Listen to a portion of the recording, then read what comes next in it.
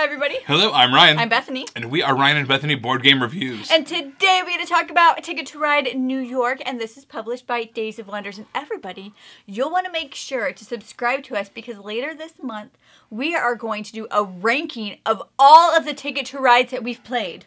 All the maps that you can think of. All the maps. All the expansions. All the expansions. It's going to be good.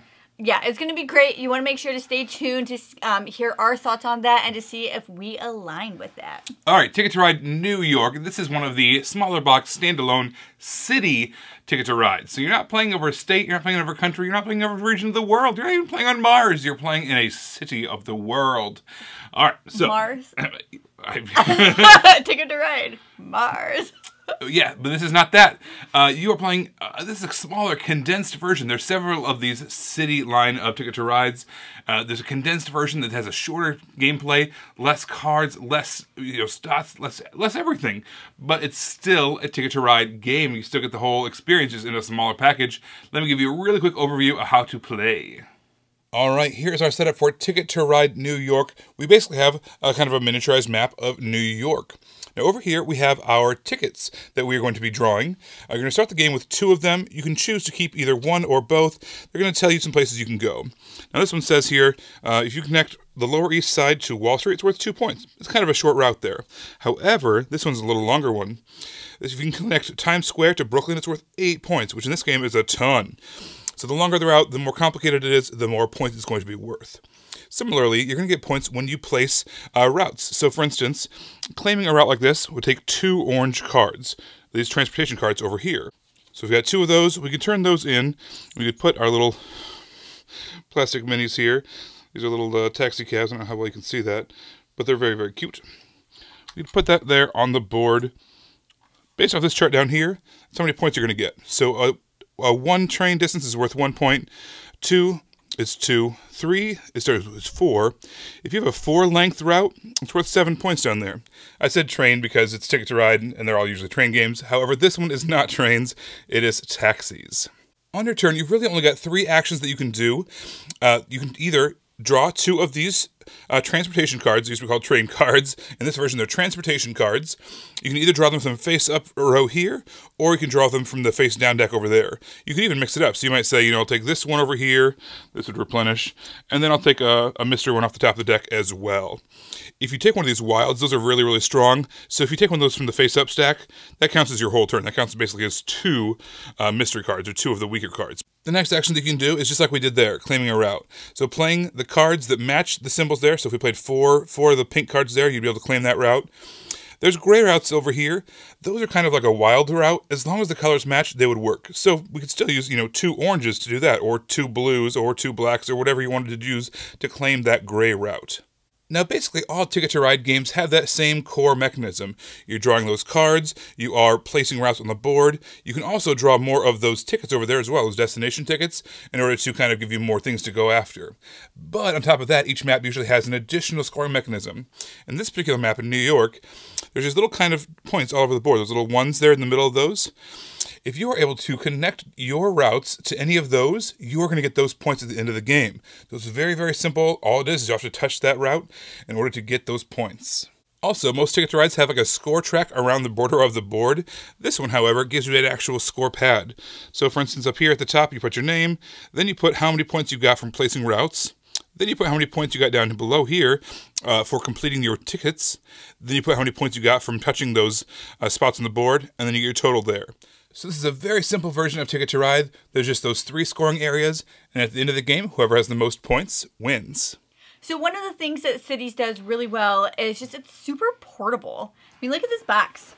Super portable box. There's not even a lot of trains or routes or whatever what are they in this game? Taxi cabs, right? Yes. Yeah. There's not a lot of Uber, Lyft situations. Yeah. And so it's just a really portable game as opposed to the normal Ticket to Ride box, which is much bigger than this. All right, so one of the things that drives me crazy on any game is a well, a snake track of scoring points is the worst, but Yeah, that is the worst. A point tracker around the edge of the board, it's so easy to knock into, bump the table, it changes, people cheat, all that kind of we shift that around a little bit. All right, so I love this one came with an actual score pad. As far as I know, it's the first one that has had one, and I thought that was really great. The math was just super clear. Now, there are some maps that just wouldn't work for, like, I know Africa. Yeah. We have points that are awarded in the game that you can't really go backwards and kind of do the math on. But on all the ones that can, which most maps that applies to, I would love to have a score pad. So I really like that this one has one. I'm thinking about, like, actually making, like, an Excel chart or something like that. Oh my gosh, he totally would, guys. He's not, like, just saying this to be funny. He would. For each one of the maps, too, so that we can just print it out and then you can just use it. Ryan loves Excel. Like, he really does. Like, he gets excited when we do our budget and stuff. It's like, woo, woo. I had a coworker be like, hey, can you make me an Excel sheet for $10? I was like, I'll pay you $10 to let me make this. God. I hope you didn't. No, I didn't. I took the $10. But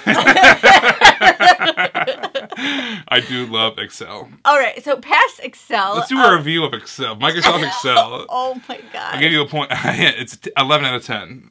Would recommend. See, I'm telling you, he just loves, like, this isn't even fake. This isn't even a bit. This is how much, like, Ryan really does love Excel. Give me an excuse to make an Excel sheet. I dare you. I will do it.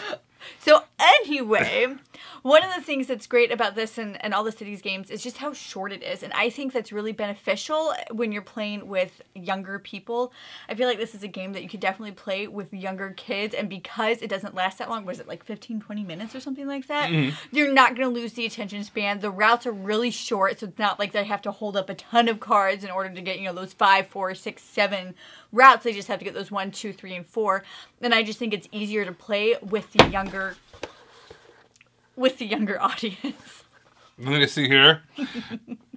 I will say, out of all the Cities ones, this one had the most simple of the extra scoring mechanisms. Every game, every Ticket to Ride, and all the city ones included, have one little extra scoring mechanism. Yeah. This one was simply just like, be in that city, get a point. So this was definitely, out of every Ticket to Ride Cities, the simplest one to teach and score. And that's saying a lot because they're all already pretty simple. Which kind of leads to the next, I guess, discussion, which is, I think, in my opinion, and I think Bethany agrees, is... I do. These cities, all these small box standalone cities maps, they're all very, very, very similar. Yes. Like, too similar. Like...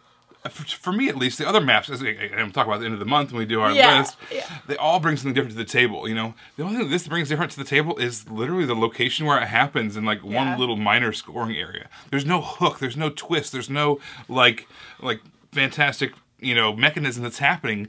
They're all just, like, play Ticket to Ride, miniaturized, and we'll give you one little extra couple points here and there. Like, basically, we can justify owning a lot of the expansions and a lot of the maps to base Ticket to Ride, but I can't justify owning multiple of the cities because they're so similar. I just can't, like... There's no need, I guess. There's just, like, no need in our collection. Yeah, you need one of these, They're good. They're fine.